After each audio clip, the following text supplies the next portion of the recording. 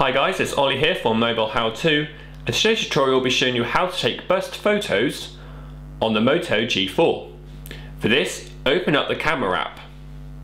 Now, if we don't want to take a singular photo, we want to take a burst photos. So by this we mean take a selection of photos at once or very quickly. It's good for capturing certain bits of motion. Where we go to press the photo, for example, if we're just doing that, that will take a single photo. Hold it down, and at the top you'll see a counter. This means we've just taken 12 photos. So when you open up the gallery app, you can scroll through them and find the exact one that meets your needs.